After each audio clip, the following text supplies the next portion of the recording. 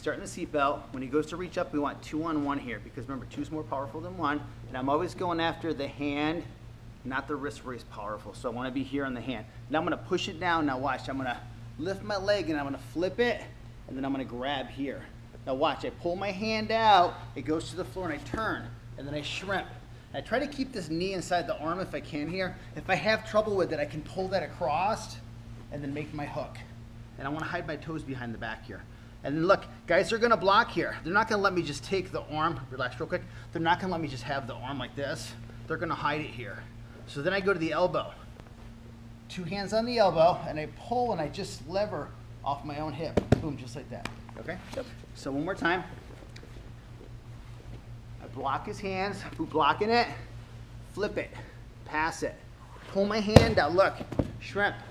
If I can keep this knee in here, that's great. If I have trouble with that knee, I can always pull this arm across and bring my hand around, and then I lock it.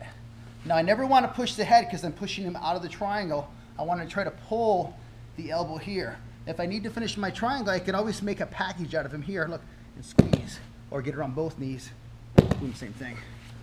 One more time. So we block, 1, 2, 3. Look, the knee's already in there, so I'm good. Slide up, make my lock. Boom, attack the shoulder first here. Boom, right there. I can always squeeze against the head here. Boom, finish it here. If he starts getting squirrely with his legs, I can grab those legs here. Look. Boom. Oh, that's scary, right? Yep. So here again, 2 hands. And see how I'm always trying to block that hand? And again, I want to emphasize grabbing the fingers. I love grabbing the fingers because it's hard for people to defend that. So I go to here, and then I make my pass. My hand comes out. See how I nudge that knee on the inside here? I nudge that knee on the inside. I want to own that space. See how I keep that nice and tight? Nice and tight. And then I hide those toes back there, because if I leave it here, he starts trying to take things apart, right? So I want to hide my foot behind his back as much as I can. And then look here.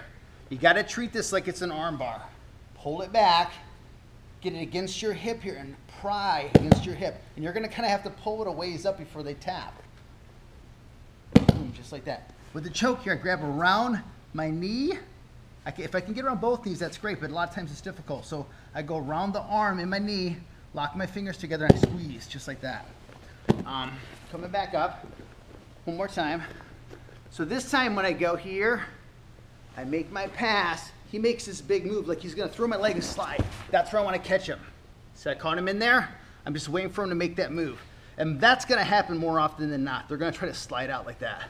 And then boom, here we are again. So one more time. I'm in here, I block it, I catch it, right away he starts to slide. Uh-oh, boom, I want to own that space. So look, if I get to here and I lose that arm, I pull that arm up. I get a hold of that sleeve here. Boom,